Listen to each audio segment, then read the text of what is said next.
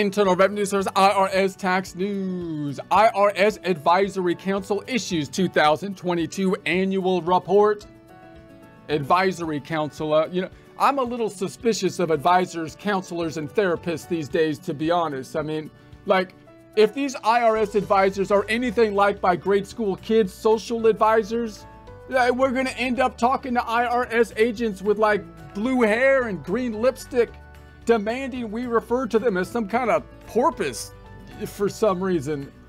I mean, the dang counselors, they'll probably try to convince them that the country born as a democratic republic is actually some kind of tyranny. And so we need to take like tyranny hormones or something administered through the required viewing of MSNBC. Just kidding. The IRS Advisory Council actually has some good advice, so let's check it out. But first, a joke. How does one truly show compassion in America these days? Answer: you vote for mentally unfit people to lead you. Of course. If you do wish to stay, well, we have just a job for you. And all there is. But wait, isn't it cruel to put somebody in a position they can't possibly handle? I'm picking up your sarcasm. Answer: no! Standing them at a podium, asking them questions, and then nodding at the gibberish coming out of their mouth? Well, I should hope so, because I'm laying it on pretty thick. Like a mother might nod at a 5-year-old child, expressing his thoughts about the decline of Rome? Is the truly compassionate thing to do.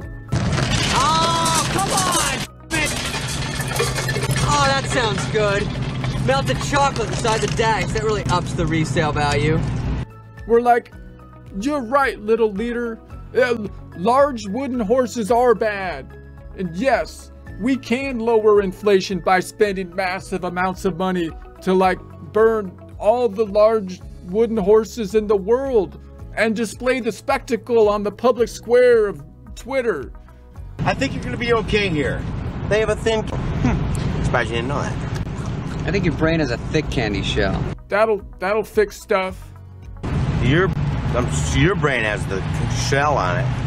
Are you talking? Shut up, Richard. Yes, your wish will be done, little leader.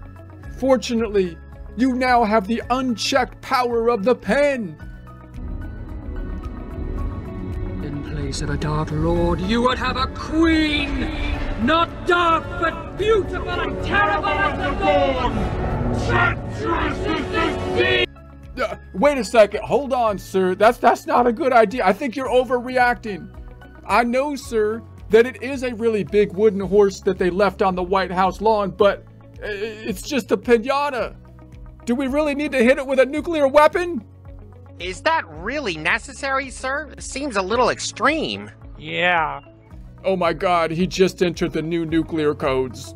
So the combination is 1, 2, 3, 4, 5. That's the stupidest combination I ever heard in my life. That's the kind of thing an idiot would have on his luggage.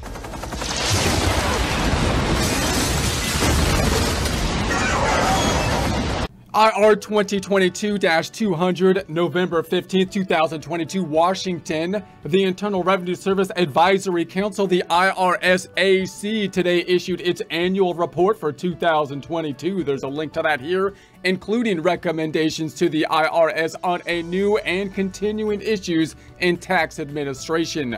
The 2022 public report includes recommendations on 21 issues covering a broad range of topics, including IRS business and information technology modernization, reduction in electronic filing threshold for information return filers, alignment of electronic signature requirements on withholding certificates, accelerated issuance of IRS Form 6166, certification of U.S. residency. There's a link to that here. The Examination, Customer Coordination, and Innovation Office, quite the title, quite the name to that office. Series 8038 Form Redesign and Updates Business Master File BMF Transcript Delivery Service, that's the TDS.